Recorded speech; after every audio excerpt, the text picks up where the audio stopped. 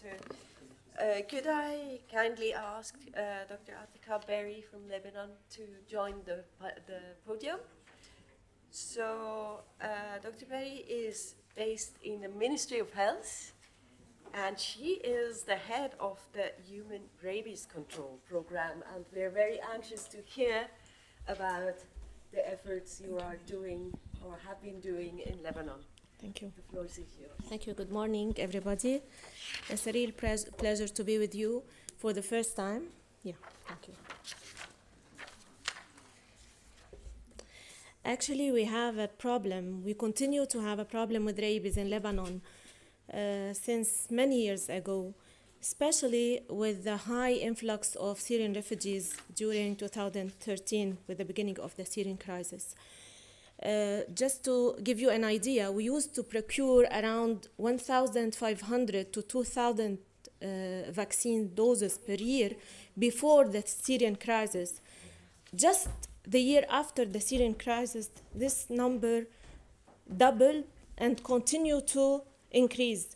Last year, we bought around 5,000 doses during 2017, and this year, we are planning to buy around 10,000 doses. So the problem is really increasing. There is a small mistake here. The 5,000 animal bite cases are not for the bite cases, are for the vaccine distribution. We have around 1,700 bite cases during 2017 and one rabies death clinically diagnosed. No lab confirmed, although we sent the specimen outside Lebanon for confirmation, but the result was not confirmed. For animal rabies, we don't know about the rabies cases in animals. We have around 120,000 dogs vaccinated.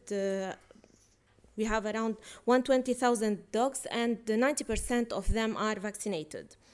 As pre-exposure prophylaxis, we use the schedule 2 doses at day 0, and then 1 dose at, pre-exposure, we use 1 dose at day 0, at day 7, at 21, and at 1 year and every 5 years, but it's not offered by the government due to the shortage of vaccine in Lebanon. Usually it's offered if in very, very few cases, for example, veterinary person from the Ministry of Agriculture, we give this vaccine for free.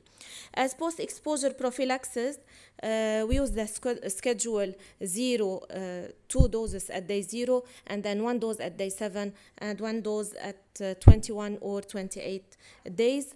And the vaccine is free of charge, offered by the government and paid by the government. We used to procure the VeroRab through Pasteur, but not anymore because it seemed like Lebanon is not a good, I don't know, maybe because we are a small country and we are not procuring enough vaccines, so we weren't able to procure it through Pasteur anymore. And lately we are having the Rabipur.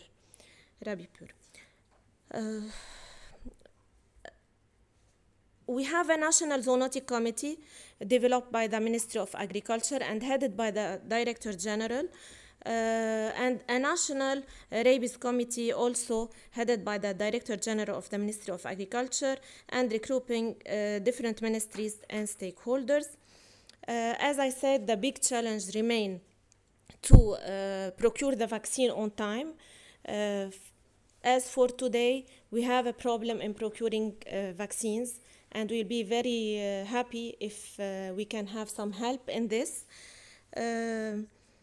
We are having many training sessions to increase awareness for physicians, for veterinaries, for veterinarians, for people also.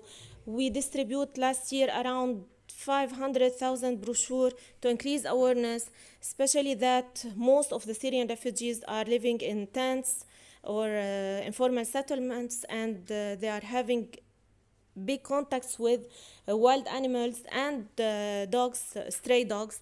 So we are trying to increase awareness in order to decrease the bites, but still it's a big problem.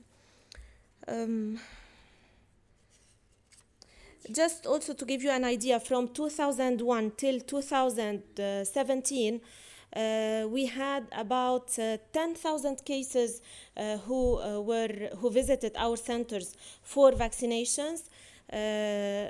Both exposure and animal rabies as a disease are mandatory notifiable diseases in Lebanon. Among these 10,000, only one death case was noticed who visited our center.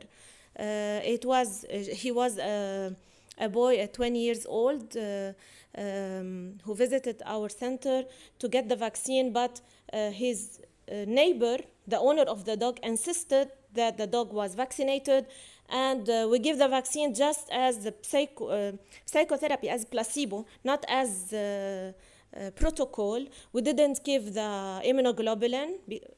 The bite was in the face, and the boy unfortunately passed away around 8 days after receiving the first 2 injections and the second one at day 7. He passed away. This is, I think, this reflects the need for real awareness. His neighbor thought that even if he said the dog was vaccinated or not, the boy will die anyway. So this is why he lied and insisted on his lies. So unfortunately, it cost the life for the young boy. I think this is all what I have. If there is any question, thank you. Shukran.